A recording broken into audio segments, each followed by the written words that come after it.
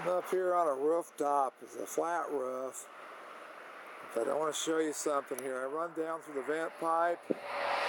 I got out about 40 feet away from the house, and you see my straight auger. It's all full of mud.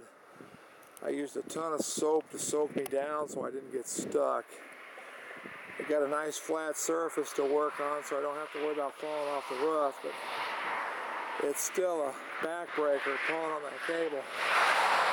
I hit mud. I think I got a broken tile or a misaligned tile. There's a tree right about in the spot where I'm hitting. I don't know if you can see this. Pretty good sized roof. But right there's the tree that grew into the tile. I'm going to go ahead and pull this out and get off the roof.